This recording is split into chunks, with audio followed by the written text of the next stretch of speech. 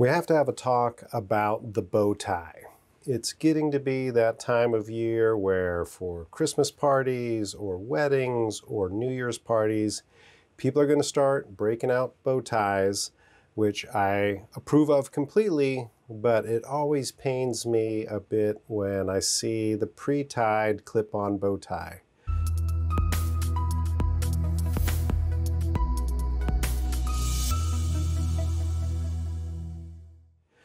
Now, I've been wearing a bow tie regularly since 1995 or so when I was in graduate school, but I was the kind of kid who actually wore a tie voluntarily also to high school, and I would have worn a bow tie in high school if I could have figured out how to tie one. We didn't have the World Wide Web back then, but we had those little cards that you would get in the men's stores that showed you allegedly how to tie a tie. But even now, with the advent of the web and YouTube, it's still not always that easy to understand how to tie a bow tie.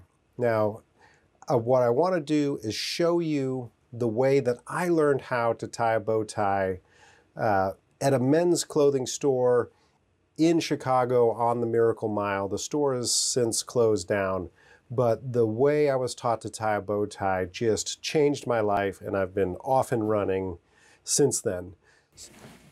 Okay, hopefully you can see this because I'm filming and I can't really see what I'm filming, but one thing I should note is that bow ties are adjustable for length. So sometimes they'll have buttons like this, other times it'll have a little clip system that will show certain numbers that are supposed to correspond to your neck size, but in my experience, those don't always correspond correctly. So the bow tie I'm wearing right now, this plaid tie, my neck size is 17, but I actually have it set for 14 because when I have it set for 17, it's just way too wide. I feel like the ends of the bow tie, should be well within the width of your face. Otherwise, you kind of have a tendency to look a little bit like a clown. In any event, trial and error, you just have to adjust until you get it right. So here's the thing. This is a bow tie.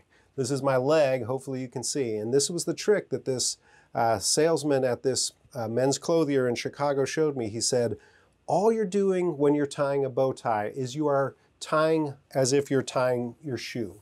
So you just come around, right? We've all tied our shoes a million times. We do one of those jobs. We make the loop, and then we bring the other loop around from the front, and then we shove the loop in the back. Right? And that is going to be your basic bow tie knot. Now, I will show you at some length on my person rather than on my leg, the fact that once you get the tie in the basic format that you want, that's when your work starts, using the loops and the ends to get the tie adjusted so that it looks nice. But again, looking nice is not the same as looking perfect. If your tie looks perfect, we know it's not real. All right, so let me show you what this looks like on my neck rather than on my leg. But again, basic point, all you're doing here is tying the tie like you would tie your shoe. If you know how to tie your shoe, you can tie a bow tie.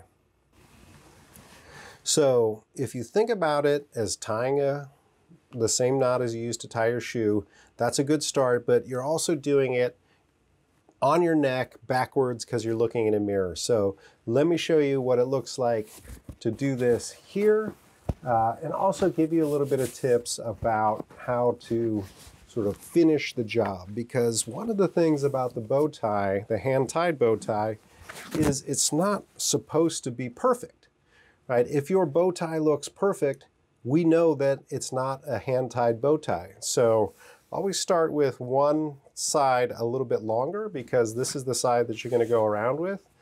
So I always have my left side. I'm left-handed. You may do that on the right side.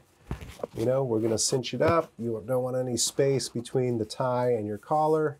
I'm going to make the bow. I'm going to come around underneath, and I'm going to grab the other end like that. All right. Now, that's what the tie looks like when I first get it done. But the nice thing is that from there, I can just work the tie until it looks how I want it to look, right? You can pull the ends and then I pull the loops to get the knot tightened down more. I can, mess with the loops to try to get them extended right. This is a square bow tie, so it's a little bit different. I don't even need the front and the back to be the same lengths because, again, part of the reason it's a hand-tied bow tie is that it doesn't look exactly right. So I'm pulling the ends in, I'm pulling the loops to tighten down the knot, right? And I'm straightening out. It's a little bit harder because I'm looking at this camera rather than in a mirror, right? But, I get it roughly looking how I want it to. It's not perfect. It's not meant to be perfect, but I get the collar back down and I have a functional bow tie. And now this is something that you can do for the rest of your life, whether it's for personal reasons, for professional reasons, or just because there's no reason to use a pre-tied clip-on bow tie now that you know how to tie a regular bow tie. If you do this, share a picture with me so that I can see the good work that you're doing. Thanks a lot and have a great holiday season.